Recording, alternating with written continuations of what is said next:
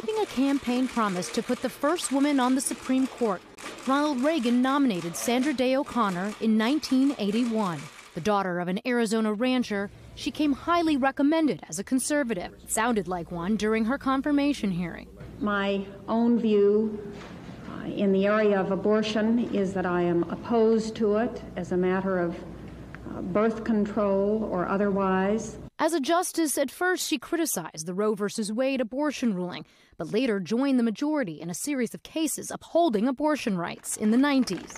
As the first female justice, her every action was scrutinized. The arms get all worn out. Tension she would later say was intimidating.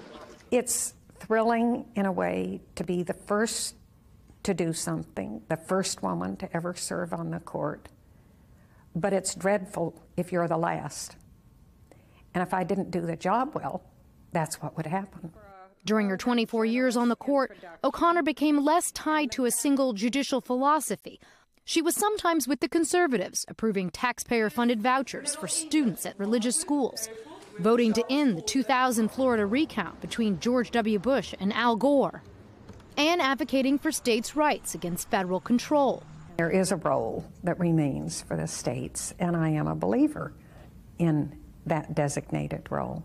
But she joined the court's liberals in upholding affirmative action in college admissions, creating more congressional districts with African-American voters in the majority, and keeping a wall of separation between government and religion. O'Connor was a frequent guest at Washington social events, often dancing with her husband, John, and met with student groups, especially young women around the country.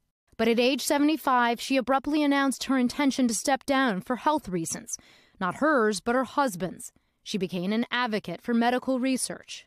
My beloved husband, John, suffers from Alzheimer's. He's had it for a long time now, and he's not in very good shape. John O'Connor died at age 79 in 2009.